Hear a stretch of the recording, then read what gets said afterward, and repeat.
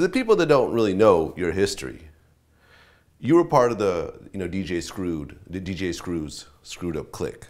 Right. Now, a lot of people don't know what that was like, especially people out of Houston. And and I'm not from Houston, so I only got stories of it. But how important was DJ Screw at the height of his success? Man, DJ Screw was like a myth.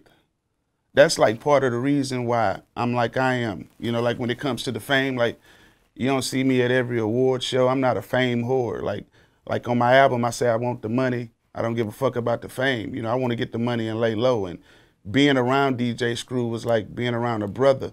He never acted Hasa Diddy. He never played the I'm DJ Screw, you should do this for me, type shit like that. And that's why I love him and was glad to be a part of it. But I would watch this man go to car shows and press up literally like 10,000 to 15,000 tapes, and he would sell out. I mean, like, he used to have so much money, like we used to have to count it like 4 and 5 times. And just me seeing that and me seeing him stay humble and still go to the same places where he hang out and not be Hollywood, like it was crazy. It just gave me that extra drive, to do what I had to do, man. And it was just dope, man. It was dope because you always dreamed about doing your own screw tape, and you always wondered what goes on at the screw house, you know what I mean? And when you finally get to experience it, and 9 times out of 10, when you talk to Screw, you be like, hey man, I'm ready to do my tape. You wouldn't even do it the night that you're supposed to do it. You would end up doing your tape on an accident night. Like it'll be a night like y'all end up going, like it was a spot called Cornbreads where we used to go shoot pool at and stuff. And like we would go up there and you probably see him and we shoot some games of pool, and then we would leave and go to the Screw house and go do some records and on some accident type shit and have some throw shit, man. So, I'm honored to be a part of DJ Screw's legacy, It's been 15 years since he been gone, and, I appreciate everything he did for me, man. It was an honor. How did you actually end up joining the Screwed Up Clique? Well, I've been around Screw, man, since I was like 10, like 9, 10 years old, because I always hung around C-Note and the Botany Boys. And so between me doing battles, see, I also used to freestyle battle, you know what I mean? Like we had this club called Stadium Bowl and Club Unique where I used to do battles, and DJ Big Red and Wicked Cricket, Matter of fact, y'all pray for Wicked Cricket, you know what I'm saying? But they used to let me battle and freestyle, and I used to bump into them. And, I remember meeting DJ Screw one night outside of Club Unique with his brother LD, and LD was telling him like, yo, this little dude can freestyle. And I freestyle on the spot right then and there, and about shit he had on, about shit I had on. And he was like, man, that's dope, bro. Keep doing your thing, man. And he just saw me around, being in Cloverland, coming to shows, coming to his house. And, he just said, man, hey, man, I see you represent that Clover too with them Botany Boys, man. I want you in the clique. And he told me to come do a few tapes. So I actually did 3 Screw tapes. One of them, I don't know what happened to it, you know what I'm saying? But, we might find it, who knows, man. But yeah, that's how it happened, man. Being at the right place at the right time. When people see you multiple times with multiple reputable people, like they get comfortable with working with you. So he saw me with all the, the big shots and the hustlers, the same people from the streets, and he was like, okay, yeah, he's official. All these guys, and so here we are. When you found out that the DJ Screw passed, like, how did you feel?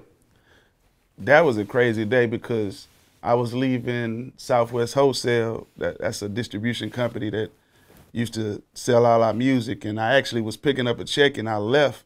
And what's so crazy, for some reason I had pulled my phone out of my pocket and it was like on his number, right? Like just to call him or whatever. So I took it off my screen. And as soon as I took it off my screen, one of my homeboys' phone rung and we got the call. They was like, yeah, Screw died, man. He kicked the bucket. And I heard him on speaker like, huh?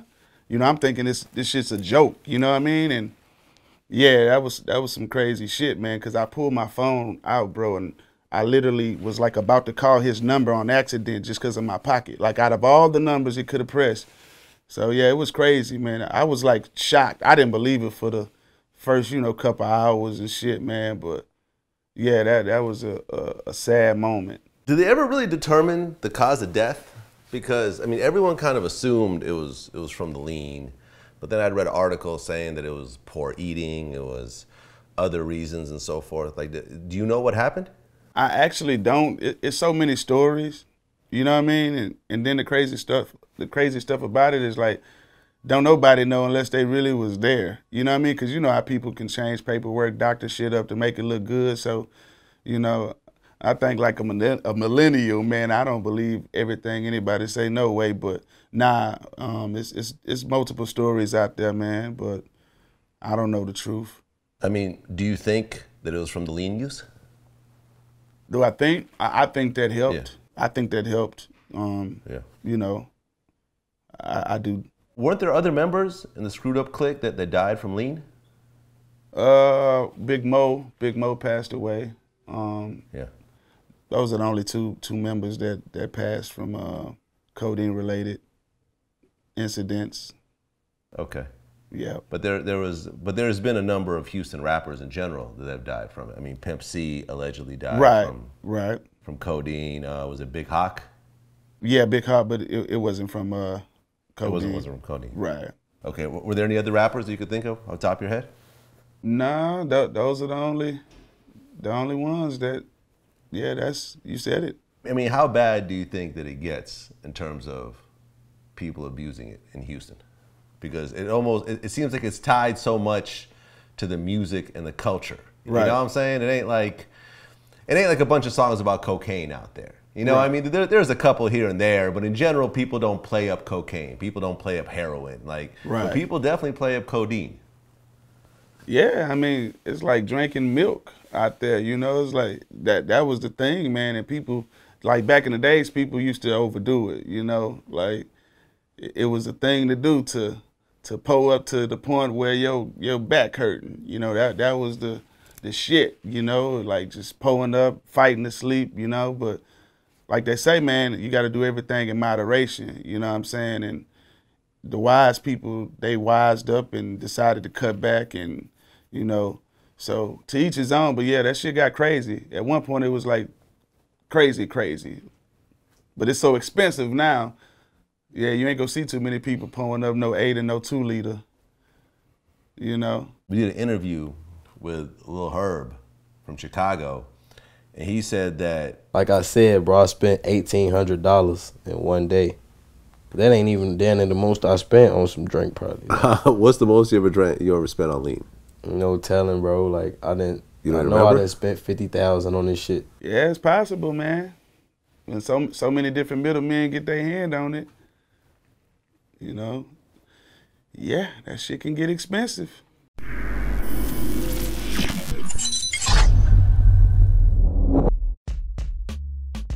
No pressure, you know what I'm saying? I'm just having fun with it.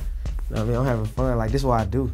I really do this for real. So it's like, I know I make the type of music, you know, that could spread out to the world and I could be as massive, as big as an artist as, you know, the rest of the artists on Cash Money. It was unbelievable to me, but I know he messed it up a little bit once he said all the guns and stuff were fake and he never did shit like that and he worked a job and he got his 2 parents, you know.